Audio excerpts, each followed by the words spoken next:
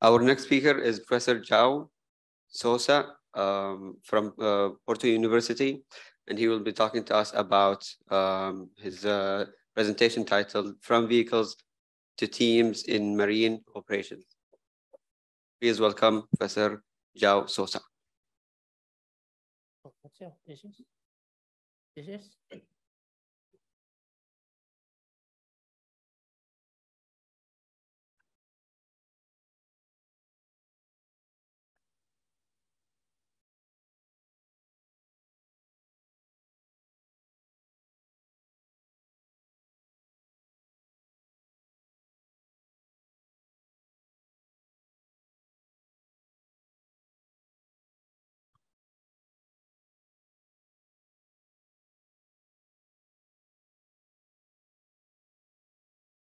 Okay, good morning. First of all, I would like to thank Professor Eric Ferron and the organization for inviting me to be here. It's a pleasure and an honor. By popular demand, based on your presentation last year. Thank you very much. As you may have realized, I have a long name, but I'm glad you just said João Sousa. So otherwise, we would spend the rest of the presentation just describing the name. So today I'm going to talk about vehicles and teams. And what you see here in the background is already some of the motivation for my talk, which is you can recognize, hopefully, Portugal there. This is the Iberian Peninsula. And this white line represents the outer limits of our claim to the extension of the continental shelf. And the question is how to have a sustained presence here. But before discussing this, I would briefly like to discuss some related topic, which is this idea of change in an age of exponentials. So we have this quotation from Kurzweil, it's from 2000, and basically it says that an analysis of the history of technology shows that technological change is exponential and contrary to the common sense, intuitive linear view. And basically the returns such as chip speed and cost effectiveness also increase exponentially. And the question is, what about marine robotics? Can we talk about exponential growth? I don't know, but we can look at a few examples. Not necessarily a good example, but it's expanding. So it's other examples. This is quite close to where we are right now. So we have Task Force 59 from US Navy, and the idea is to operate close to 100 USVs in the area, both in the Red Sea and the Persian Gulf. And another example, this one is kind of a Portuguese with an international flavor. So we've been organizing this exercise in cooperation with the Portuguese Navy, in cooperation with CMRE, and in cooperation with NATO Maritime Unmanned Systems. And the exercise is about large-scale experimentation, evaluation, and testing in operational environments. One note, this is not a military exercise. So we do it in the triple helix. So we have industry, we have armed forces, and we have academia. And then we have several focus areas. I won't go into more details because I don't have enough time. So lots of toys, including the ones that you see in the background. But the thing that I wanted to highlight here is this, which is, so this has been growing a lot. Last year we had 27 navies, a significant number of UAVs, USVs, close to 60 AUVs, and warships and other support vessels. So numbers are increasing and a lot. Another example, still quite different, but still relevant for what I wanted to discuss. this project, it's a EU project, it's over. So we have 15 of some of the key players in marine robotics in Europe, as you can see. So Portugal has a strong presence there. So Antonio was there, I was there, and the project really went very well. So we had three types of activities. So what we call transnational access, meaning that we would provide access to all of these toys for free under open calls. Then we had GRA, so making systems more operable, and then we had networking. And just in terms of TNA, transnational access, so we had 53 TNA projects, and some of those were quite complex. And so we had applications from academia, industry, government, research, institutes. And in blue, you see locations of the partners. And the good thing is that we could get applications from all over the world. And in the other colors, you see applications from institutions, basically all over the world. So this is a good example of cooperation and also of scaling. And now kind of ocean will be implemented through the creation of a vast global scale network of sensors from seabed through the ocean's surface to space across millions of miles. It includes unmanned surface vessels, subsea sensors, satellites, ships, buoys, and drones. It builds on the assets we already have and creates an interconnected mesh of immediate data and communication fused together with AI algorithms, computer vision, and acoustic analysis technologies powered by machine learning, all coming together to create a multinational advanced ocean management platform, the digital ocean. A digital ocean will help us mitigate. Okay, so there's more, but I need more time. So, and this is an overview of the talk. So I'll start by describing what we do in our lab, just briefly describing that. And then since we discussed this yesterday, kind of a trajectory planning under currents, I'll do that. Then I'll go into vehicles and teams. And then I'll discuss some of the enabling technologies for being able to develop and deploy teams. So interoperability and interchangeability, mobile connectivity, and mobile locality, very important. Then an example, and then I'll briefly discuss formal models for teamed vehicles and some conclusions. So starting with our lab, and this is our vision for a sustained presence in the ocean. So multiple assets, lots of different types of interactions. You may have seen this before. Sensing links, mixed initiative interactions, meaning operators in the planning and control loops. Vehicles may come and go. Same thing with the operators. The issue of scalability. Right now, we know how to operate, let's say, 10, 15 assets. What about more than that? Question mark. We use vehicles as data mules.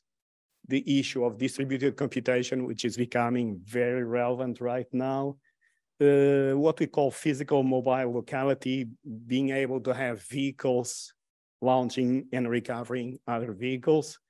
And in our vision, we would like to treat this ensemble as a system that has properties that are a function of the vehicles, a function of the communication networks, and a function of the interactions that you establish there. And in the end, we want the system to have organization-like properties. Sorry. Go back. I want to go back. So these are some of our toys. We've been designing and building most of them. Some of them we bought. So we bought an Aquanaut. We have a glider there, and we're getting more. And then we have some exotic vehicles. For example, this one takes off and lands from water. It's a flying modem. What we have here for marine biologists is basically a sampler of the surface microlayer. And then we have other toys. The important thing is that all of these guys share part of the same computational hardware and use the same software. So they are interoperable.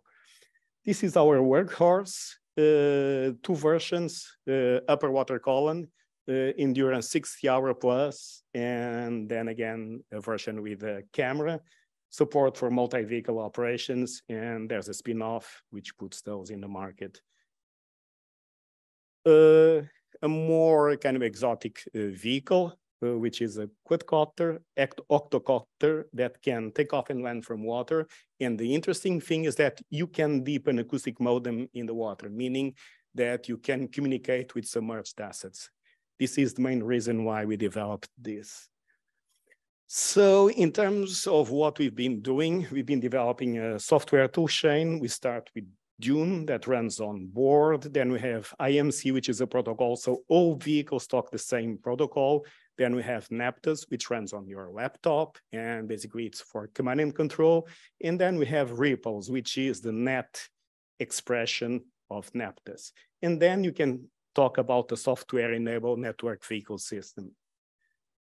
Op areas, we've been operating in lots of different places. There's just a small mistake here because we've also been in the Persian Gulf, but not here. We've been doing some archaeological surveys in Sarjat. I hope I got the pronunciation right. We have a spin-off, as I mentioned, nothing really special. Front page of Science Robotics, February 21. And now let me briefly talk about this because this was alluded to before yesterday. So we were given the following problem by the Portuguese Navy. So this is a river. This is an estuary of the river. There's a peninsula here. There's a target there.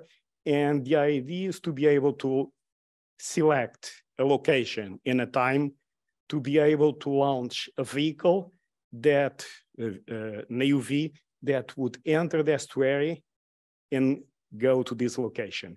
Keep in mind that currents here are quite strong and vehicles may not be able to overcome these currents. So the formulation is pretty standard except for a few. So you have, we consider planar trajectories. We could consider 3D trajectories, but for the moment, that's it. So we have some initial time in position, and we want to find a trajectory minimizing some cost function and reaching some target. Keep in mind that along the trajectory, we have perturbations coming from currents. So in these perturbations can be pretty strong. We also have, and it's not incorporated here, obstacles such as bathymetry, which depends on the tides. And the approach, so we use basically dynamic programming, and then we have the solver of the Hamilton-Jacobi-Bellman equation based on the fast sweeping method, which was also developed there. And now let's look at some of the results. Let's forget about the equations and look at the results. So the value function depends on X, Y, and T because currents depend on T. So what you have here is a sort of a slice of the value function. And these lines, these are kind of isolines of the value function. The meaning is that if you leave from this point, from any of the point in this line, you reach the target exactly at the same time. It also means that these isolines are separated by time. So if you want to have some vehicles leaving from here and some vehicles leaving from here, you just need to take the time difference between these two isolines to get there at the same time. But we can do more, something very simple. So imagine that looking at the same value function, you have X, Y, and T, and you minimize in T, meaning that this gives you this kind of this is a kind of color-coded, but it tells you that to reach that location, if you leave from this area, this is where you get the maximum gain in terms of velocities. We also run some real examples and some simulations. One example, 13 kilometers, velocity gain 28%, and the ETA between the real time of arrival and the predicted one was less than 2 minutes. Some examples of optimal trajectories, and it's also interesting to look at something that may be relevant to you. So So you have the optimal trajectories, and here we superimposed the vectors representing the speed of the current. And as you see, those make sense. So speed here is pretty low, then these guys benefit from the tides. So, and this is exactly what we've been doing. But we went one step further. Then again, I don't want to go into details because there's a lot about these, but imagine the following problem. You have a ship that has to deliver 2 AUVs at 2 different locations that are unknown, and at the same time, the times of delivery are also unknown. And you want to do this in some optimal fashion. So when you release them, then they should go to some destinations also in some optimal fashion. And we came up with a way of solving this using what is called basically 3 dynamic programming. So starting from the end, starting in terms of a discrete world. And then by doing that, we were able to concatenate value functions to be able to find the optimal solution to this problem.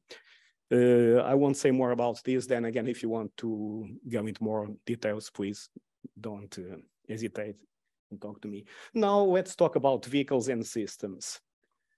First of all, we can say that a vehicle, just for the sake of this discussion, is a platform, a payload, and mechanical interfaces, C3 systems, software, and computations.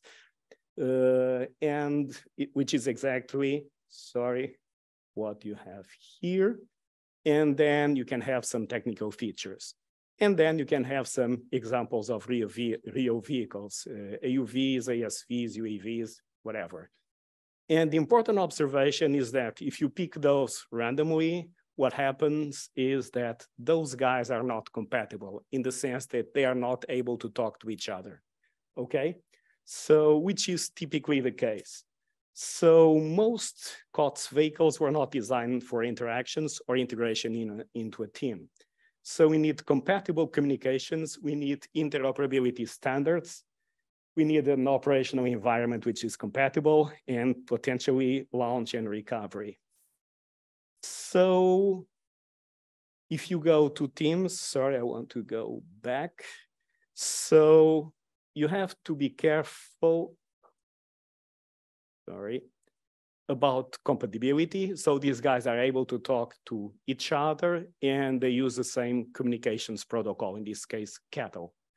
And there's more to it, but if you take this matrix of capabilities, then you can get a vector of team capabilities. And then a team can be described as a set of vehicles, a set of capabilities, a network infrastructure, inputs, commands, outputs, team controllers, a transition function for the state of the system, and then we have several design challenges. For example, we want to deliver these capabilities. We want to impose some safety constraints that are derived from these capabilities. And we want to see the team to satisfy new properties, resilience or agility, reconfiguration, being able to play with the control authority and flexibility. One observation, which I think is quite relevant, coming from the swarms people, this is from Marco Dorigo and his friends. And he realized that while swarms robotics takes inspiration from self-organizing systems, future robot swarms should include hierarchical forms of control beyond self-organization to deal with the assignment of larger responsibilities to a few individual, task allocation, the creation of task-oriented teams, and the coordination of specific activities. So basically, this is exactly what we are discussing, teams. First of all, interoperability in interchangeability. Without going into details, just one example. This was demonstrated in the REP exercise 2019. So we had a couple of AUVs underwater, some from us, some from the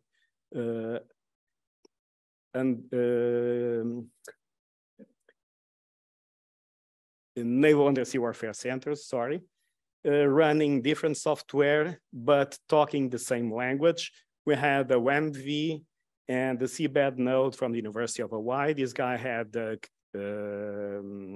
communications gateway, and then you had a control station. And the control station could either send commands to the communication gateway that would send commands to the vehicles, or could send those to the flying modem that would land close to the seabed node. Those will be transferred to the seabed node, and then these vehicles would go by the seabed node to extract mission plans or other instructions from the seabed node. So this is an example of interoperability using diverse vehicles. In last year, we were a bit more ambitious. So let me try to explain what we were doing, interacting with lots of different assets. So these were our vehicles. So we had ripples in the cloud. We had operators using ripples. And then we were able to interact with our vehicles using either NAPTES directly or using SATCOMs.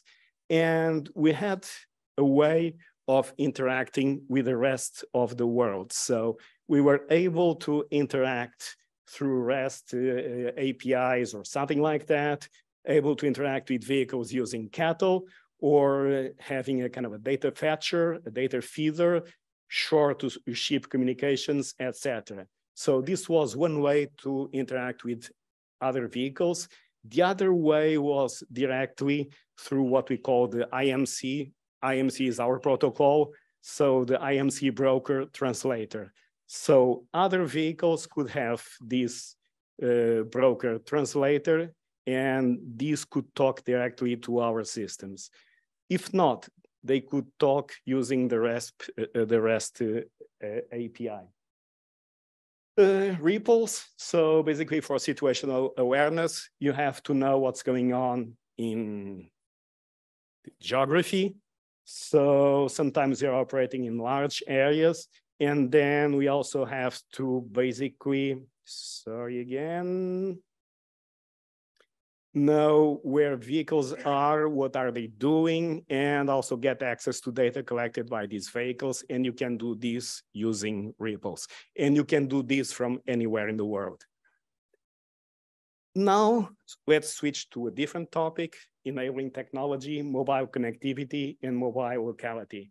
And I think that this quotation from Robin Milner, he was a Turing Award, and his Turing Award lecture, it's really worth reading, especially because it's very interesting and very relevant.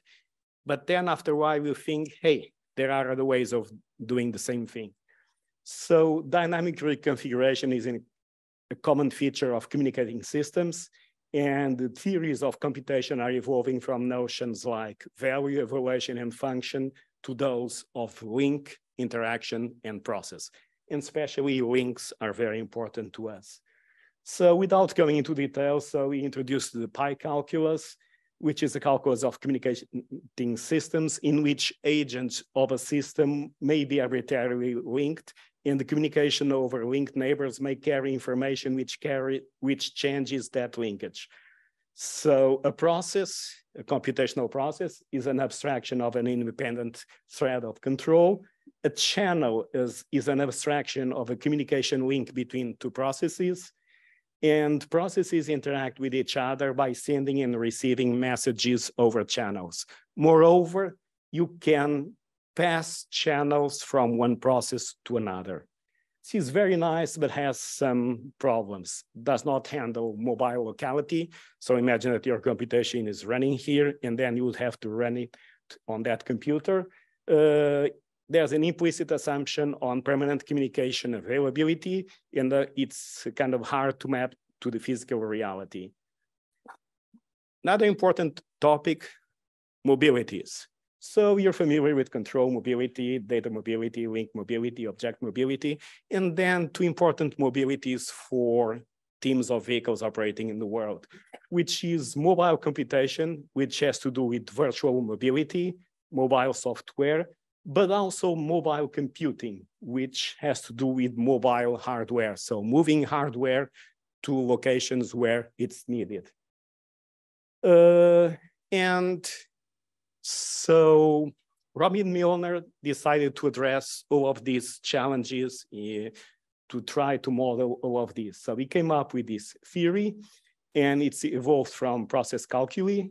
And you have systems of autonomous agents interacting and moving among each other and within each other. So this is a bar graph.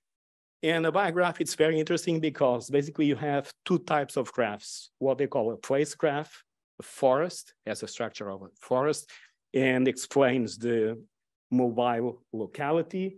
And then you have a link graph explaining how these guys are connected.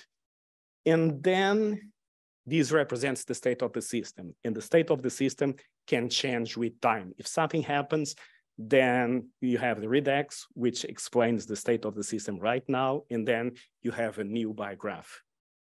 So this is very nice, but has lots of limitation and lacks the dynamic systems view.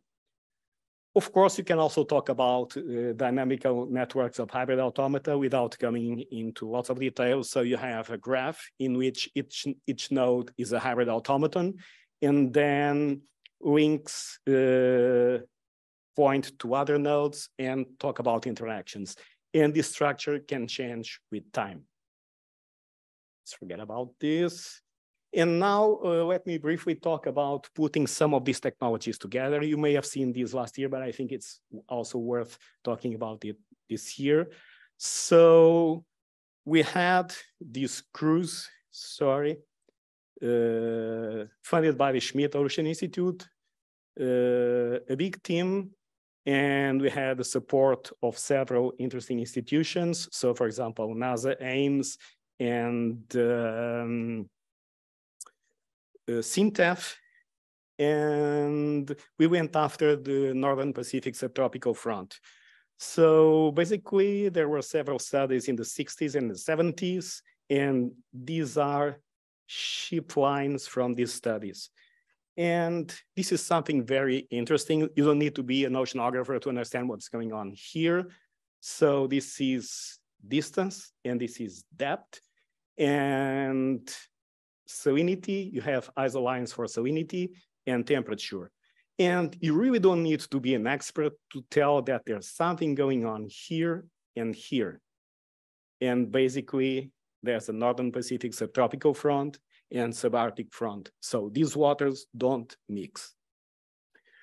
So the main goal of the cruise was to demonstrate all of these technologies working together. I just have a video, I'll make it shorter.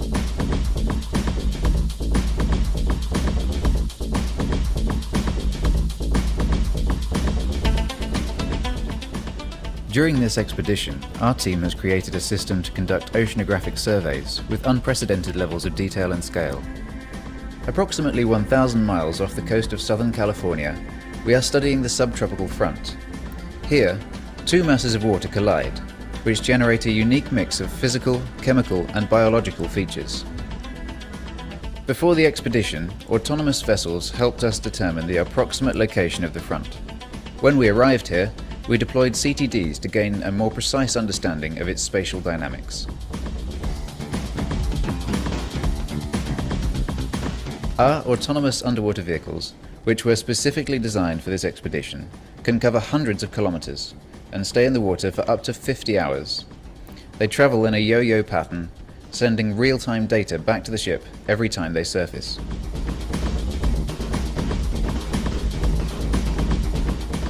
Our fixed-wing vertical takeoff UAVs can fly faster and further than quadcopters and carry a variety of sensors.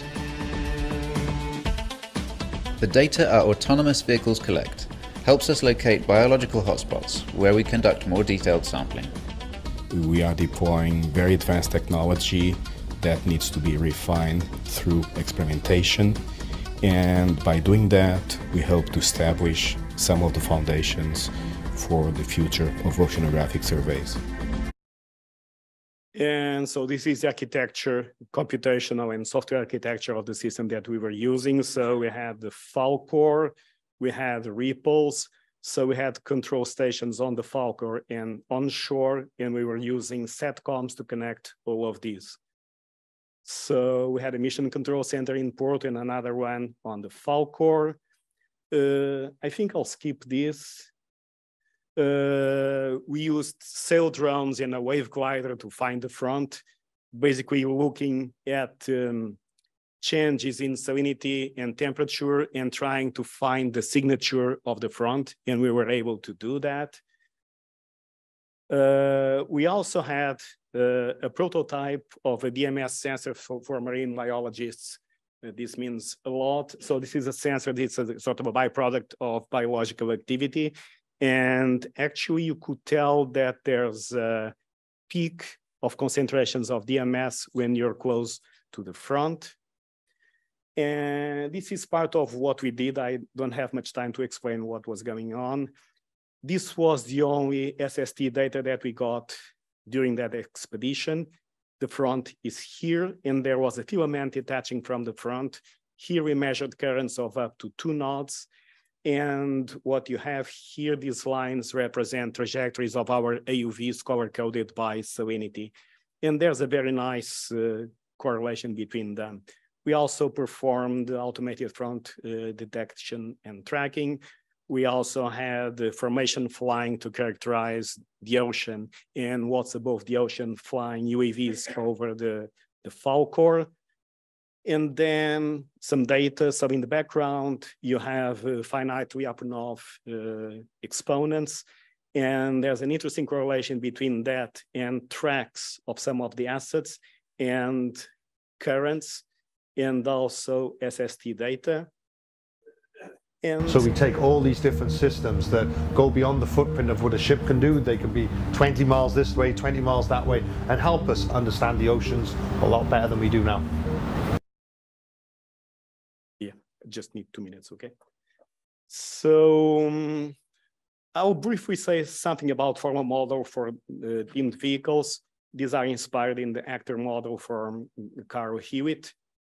As I mentioned before, a vehicle is composed of several different subsystems. You could have different vehicles. They can communicate eventually. If they can communicate, then you can take advantage of those communications.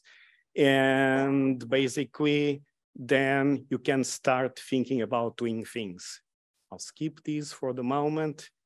But the interesting thing is that, first of all, you can basically send processes from one vehicle to another vehicle. We can compose processes, and we can also make communications with these two vehicles not feasible for other vehicles. And then you can create what is called a team, which is based on all of these operations. Then later on, we can play with multiple teams, and I think I'll skip this. There's no need to do this. But then again, this tells you how several different vehicles in teams can interact if they have the right controllers and the right communications, and they are configured in a decent way. I'll skip this. And basically, the design problem, consists of having a specification for a set of vehicles, and the specification could be done graphically, synthesize a set of computational entities to be composed with the vehicles to satisfy the specification. So we need a notion of behavior equivalence, and basically we need to address some properties, continuation, information reachability. You want information to reach some vehicles because you don't have perfect information. You have termination, well-posedness, and encapsulation. So some conclusions: exponential growth. Don't know, but there's a significant trend. Some of the showstoppers are not technical. For example, interoperability is not a technical problem. It's more of a political problem, people agreeing on interoperability. And we need to accelerate the development cycle, hence our exercise with multiple vehicles. And this way, we would really like to achieve a sustained presence in the Atlantic. So one step at a time, but still, we think that this is quite feasible. Thank you very much.